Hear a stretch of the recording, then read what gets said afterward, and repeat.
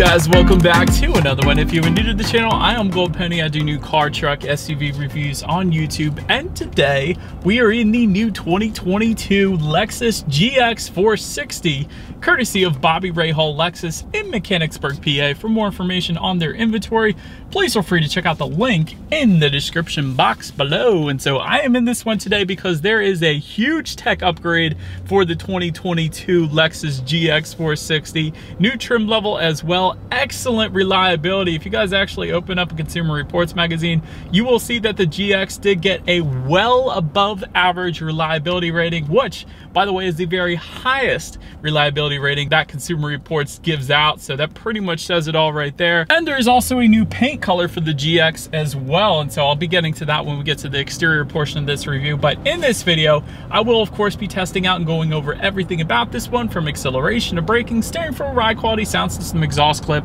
all of that fun stuff. So having said all of that, what do you guys say? Let's just go ahead and jump right into it. And as always, let's start with pricing. And so as you can imagine, there are several different trim levels for the 2022 GX. To start, the GX 460 will have an MSRP of $55,425. Then there's going to be a premium trim level going for $56,760, luxury for $64,935, and then the Black Line Special Edition going for $59,260. But regardless of trim level that you go with, the power plant on the GX is going to be the same. Powering this beast is a 4.6 liter naturally aspirated V8, putting out 301 horsepower at 5,500 RPM, 329 pound-feet of torque, coming in at 3,500 RPM. Power sent to all four wheels through Lexus's full-time four-wheel drive system with a Torsen limited slip center differential as well for a little off-roading capability. That is pretty cool in a luxury vehicle. But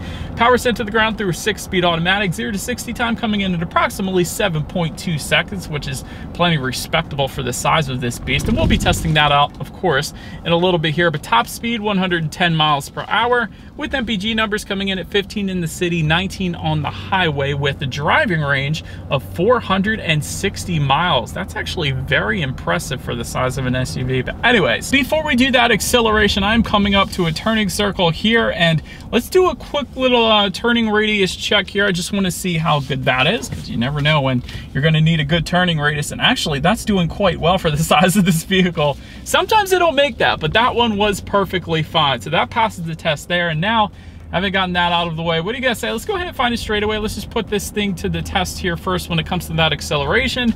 Let's see if this really does feel like 0 to 60 in 7.2 seconds. All right, you guys, I think we found our straightaway here, and from a standstill, 3, 2, 1. Not bad. Instant. There's so many cars that are turbocharged these days, and I don't get that kind of instant reaction when I hit the gas. You get it here with the GX. This thing can move pretty darn well for the size of what it is. Definitely not going to have any issues emerging onto the highway. But again, the best part for me, having test driven so many turbocharged engines lately, is I always expect a little bit of a delay now, but you're not going to get that with a naturally aspirated V8. This thing instantly puts the power to the ground, instant acceleration when you hit the gas, which I definitely appreciate. But to go along with that acceleration, as always, braking is equally important. And so up front, you will find 13.3-inch ventilated front discs. In the back, 12.3-inch ventilated rear discs. As far as that 60 to 0 stopping distance goes, it actually comes in at 133 feet. So since we're coming up to a tree right here, let's go ahead and hit the brakes. It's 100% on the softer side, which I'm not a big fan of, to be quite honest, but wouldn't have minded if Lexus firmed up that braking feel a little bit. I know with SUVs, you don't always need that, but it is a little bit too soft even for an SUV. And that 133 feet number, it's a little bit on the higher side as well. A lot of times with larger SUVs, you'll get the upper 120s, although I will say I've seen as bad as 139 feet, so it's not as bad as that, but wouldn't have minded a bit firmer of a braking feel is what I'm trying to get at here in the GX 460. But anyways, then touching on suspension and handling, up front, you're going to get an independent double adjustable wishbone type front suspension. In the back, 4-link rear suspension, gas pressurized shock absorbers, front and rear stabilizer bars. As far as the ride quality goes, it's actually perfectly fine. Even without like an adaptive suspension or an air suspension or anything fancy like that, it rides perfectly fine in my personal opinion. I definitely would have no issues taking this thing on a long road trip to Ocean City, Maryland or anything like that. Kind of missing the beach right now that things are getting colder here in Pennsylvania. But anyways, ride quality is perfectly fine. As far as steering sensitivity goes, that's one of my favorite things, and the very first thing I noticed when I first started up this thing, it leans on the heavier side. You guys know I absolutely love the heavy steering feel because it instantly points you in the direction that you want to go. It gives you better driver feedback. A lot of SUVs give you a loosey-goosey steering feel, and it's kind of numb and it's unenjoyable to drive, but the steering feel, I feel like Lexus kills it with steering sensitivity, especially the IS350, but they nail it 100% on point every single time with their steering sensitivity lately. So well done, Lexus. I'll give you that. I often compare other vehicles to Lexus vehicles when it comes to steering sensitivity because it's that good. But anyways, touching on cabin noise right now, I'm going 45 miles per hour. You guys can probably tell there isn't a whole lot of exterior wind noise coming into the cabin, so that is certainly on point. And touching on visibility, obviously, you can tell from the shape of this thing, you're not going to have any issues with visibility. It's one of the best visibilities I've driven probably all year, to be quite honest. There is an absolute Sasquatch of a rear window back there. I don't know if that's even a saying, but massive rear window. You're not going to have any issues with visibility. And rain sensing windshield wipers actually do come standard on every single trim level of the GX as well. But that about rounds out the performance segment of this review, guys. Let's now go ahead and take a look at the exterior of our brand new 2022 Lexus GX 460. All right, so here she is, you guys, the new 2022 Lexus GX 460, finished in Starfire Pearl. In case anybody was curious of our exterior color name that we have here today, let me first start actually with what's new on the exterior of the GX 460. For example, that Blackline Special Edition is a new trim level. That is going to add black exterior trim, unique 18-inch alloy wheels, black interior headliner, and black leather upholstery as well. And then there is the Nori Green paint available for the GX for the first time. It's been available on other Lexus models before, but never on the GX 460. So that's probably the one I would choose just because it's brand new for the GX. I think that's pretty cool. But anyways, let's go ahead and start up front of this one here. Of course, you have that large Lexus spindle front grille, as you guys are probably used to at this point. Definitely looks good in my opinion. To the sides, premium triple beam LED headlights do come standard on every single trim level across the board. I love that because those triple beam headlights are a lot of times optional on some of the other Lexus models right now. So I love that they come standard on the GX 460 because they do add quite a bit of extra illumination at night, comparatively speaking to the other headlights that they used to have, I guess you could say. Automatic feature, of course, does come standard along with that. Automatic high beams as well. Another feature I love essentially means when you put that on, it's going to dim the high beams to low beams if it senses a vehicle coming in the opposite direction, and then throw it back to high beams for you automatically when that vehicle is gone. So it's definitely a convenient feature there. LED daytime running lights also coming standard. LED fog lights down below if you were to go with the premium trim level and up. And I did want to mention, although we just have the base kind of GX 460 here today, we do have a premium plus package that adds a ton of different things, including captain's chairs on the inside, which we'll get to in a little bit here. But one of those things being the fog lights, and then you have an added front lip towards the bottom. You guys could probably see that as well. But overall, definitely makes for a very nice looking front end to the GX 460. But let's now go ahead and make our way to the side of this one. But so then, starting up top of the GX here, roof rails do come standard for every single trim level across the board. Rear privacy glass also coming standard for all trims. Black window surrounds coming standard for all trim levels, but you do have a little bit of chrome beltline molding. You guys can see that towards the bottom there. Body colored power adjustable side mirrors, of course. They will be heated as well with LED integrated turn signals, again, for all trim levels across the board. Illuminated running boards coming standard for all trims at the bottom there. I love that they're illuminated too.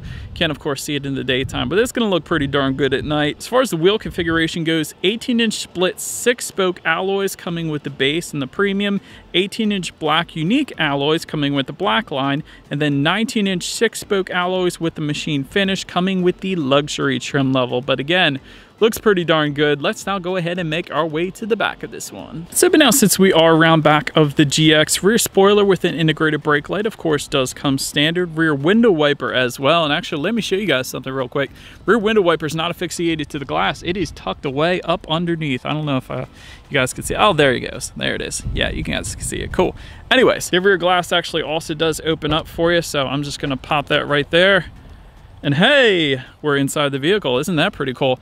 Anyways, the way I did that, there's actually a button right here. You just press that, then you can lift up on this. So I love that feature. That's pretty darn cool. But now zooming back out, LED taillights do come standard for all trim levels across the board as well. And to the bottom right-hand corner there, you will find a single exhaust outlet with a chrome or dark finish, depending upon which configuration that you go with. But I do love that look because so many SUVs right now are tucking it away underneath, and I hate that look. So having said that, I do believe you guys know what we have to do next. As always, here is that exhaust clip.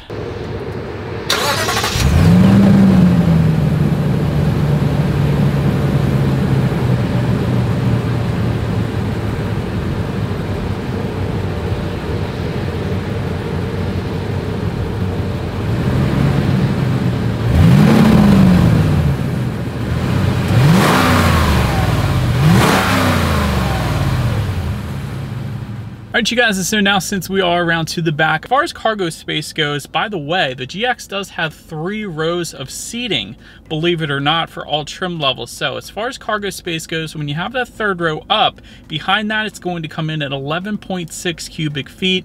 If you were to fold that 3rd row down, that bumps it up to 46.7 cubic feet behind the 2nd row. And with all rows folded, that is going to come in at 64.7 cubic feet. And of course, in that cargo area, you will find some cargo lighting. There are grocery bag hooks. There are tie-down anchors then as well. There is a cargo cover for the luxury trim level, and then it's going to be optional with some of the other package options for the other trims, like we actually have it today, which is pretty darn cool. And if you're wondering whether or not the GX had a fix-a-flat or a spare tire, it does have a spare tire. The spare tire itself is located up underneath of the GX, and then the tools to actually change a tire is located on the inside of that rear tailgate, I guess you could say. So there's a couple little knobs on the back side of it that say open. You just turn it to the side. That's where you're going to find that. And then there's another one as well, which is much bigger, which I guess is for hidden storage, perhaps. I really don't know what that other one is for, but there's a little bit of storage within that. Maybe somebody can put it in the comment section if you know what it's for, but I definitely like it. I like that it's there. It's a little added storage, I guess you could say. But then making our way to that 3rd row legroom, that is going to come in at 29.3 inches, which is pretty darn small. Maybe small children could fit back there, but even that would be a stretch, I would say. But I will say there is rear ventilation coming standard for all 3 rows. That is going to be located up top on the ceiling of this thing, so that is definitely a plus there. And you do have some cup holders back there as well. But then making our way to the 2nd row legroom, that is going to come in at 34.1 inches. For reference, I'm even 6 feet tall. This is how much space I have back there. There is a rear center armrest with cup holders if you go with the bench seating, but there's an optional package though available where you can get captain's chairs like we have today. And again, that's the Premium Plus with Sport package, I think it's called. It goes for approximately $5,800, but we do have it, and it does give us that captain's chairs configuration that we have here, so that's pretty darn cool.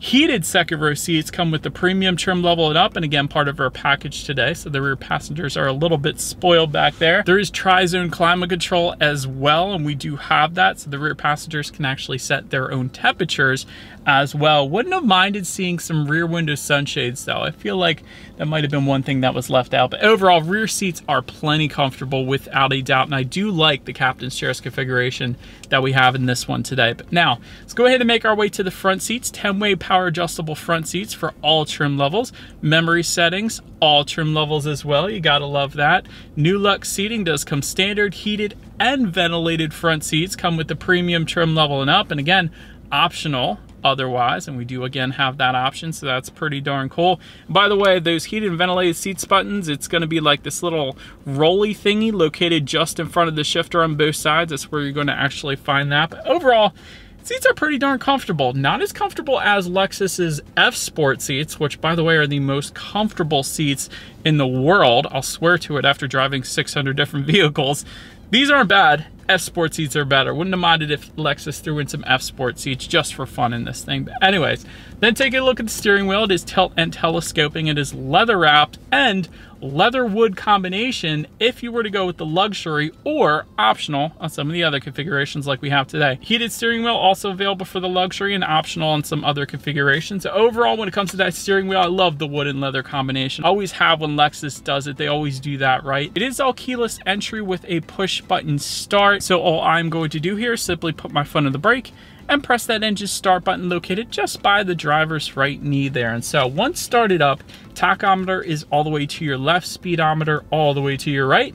Digital speedometer front and center to control what is on that digital speedometer. There are steering wheel mounted controls found on the right side of the steering wheel there. It gives you a ton of different information, trip A, trip B, how many miles you have left until you hit empty. Apparently we have 386 right now on basically a full tank, so maybe that's good to know as well. There is a digital speedometer that you can display up there if you wanted to. There's also your tire pressure information for each individual tire, but also the spare tire as well. I don't think I've ever seen a vehicle out there that have given tire pressure for a spare tire.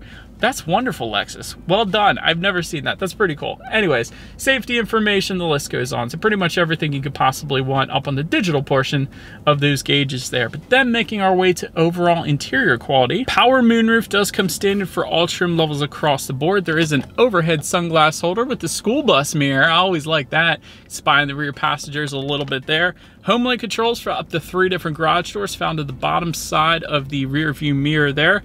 Dual zone climate control is going to come standard, but 3-zone climate control or tri-zone climate control comes with the premium trim level and up, optional otherwise. Illuminated door sills coming with the luxury and the black line. Ashwood trim coming with the black line and optional otherwise yet again. I do not see a wireless phone charger, however, so that's a little bit peculiar. I would have expected to see that in here somewhere, but overall interior quality is 100% on point. It's a Lexus. Lexus always does it right. I like this wood trim found on the doors just above the passenger side glove box as well, and just below that you actually have some nice soft touch leather with some contrast stitching. That also looks very good as well. And even these door handles, they're designed to kind of look like samurai swords. I'm sure that was the intention, seeing as this car is 100% made in Japan, so definitely looks good there as well. Just in front of the shifter, you have a little bit of storage, 2 USB charging ports, auxiliary port, 12-volt power outlet as well. Just behind the shifter, you do have dual cup holders, and within the center armrest, there is a tray up top, but absolute mammoth ton of storage within that center armrest. So that's pretty cool too. But now let's go ahead and make our way to the infotainment screen, because like I said, this is where the big change comes in for the 2022 GX. There is a brand new 10.3-inch color touchscreen display, so a much larger, much more high def screen is now coming standard for every single trim level across the board. You gotta love that. And it is touchscreen, like I said, but there is still that touchpad controller located just to the right of the shifter as well. So either way is perfectly fine. Bluetooth and audio streaming does come standard up there. Android Auto, Apple CarPlay also coming standard. Factory navigation system also coming standard across the board. You can find some driving statistics up there. There's some climate control information you can find up there, and of course your radio information as well. And so here's the fun part for me, at least. 9 speakers are going to come standard for all trim levels across the board, but it is fun today because we actually have the optional 17 speaker Mark Levinson sound system. So essentially it's going to be optional on all trim levels. For the premium and the luxury, it's available as a standalone option for $1,145, but for this base that we have today, it's going to be part of that Premium Plus package that goes for the $5,800 that I was mentioning to you guys. Bunch of stuff comes with that, but it is a 17 speaker sound system with 330 watts. So having said that, what do you guys say? Let's go ahead and turn on the radio, see what we got playing today, and let's test out the clarity of this one.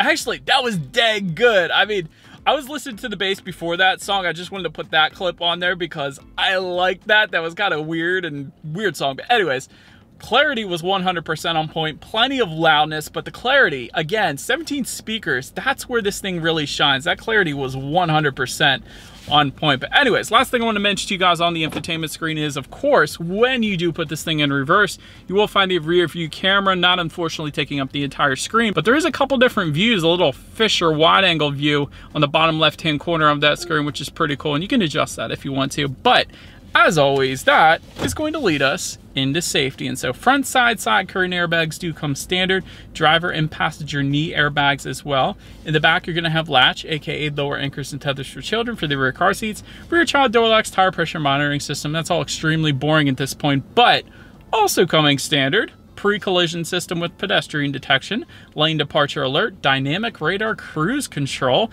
blind spot monitoring system with rear cross traffic alert, and intuitive parking assist as well. And so overall, when it comes to my final thoughts here of the GX 460, well above average reliability. You are not going to beat this thing when it comes to reliability. So, and it's even better because it's a luxury vehicle with reliability. You don't always get that, so that's pretty darn good.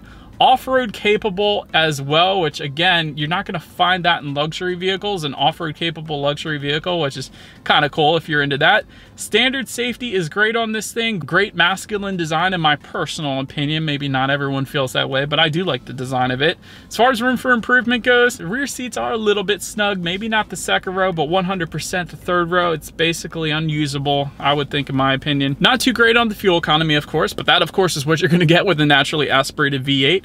Digital gauges, I think it's about time Lexus threw them on here as well. Full digital gauge cluster that's customizable, so the driver can tailor the colors and the display to however they want the display to look. Ambient lighting also would be pretty cool on the rear window sunshades. But that is about it for this one, you guys. Thank you so much for watching. Let me know what you think of the GX 460 in the comments section below. Feel free to follow me on social media at the bottom of the screen there if you wanted to see what's coming next on the channel before it actually gets to YouTube. Be sure to hit the subscribe and the bell notification button if you're into new car reviews. That is what we do here on this channel after all. Do appreciate you guys watching more than you know, and I will see you guys all in the next video. Stay gold.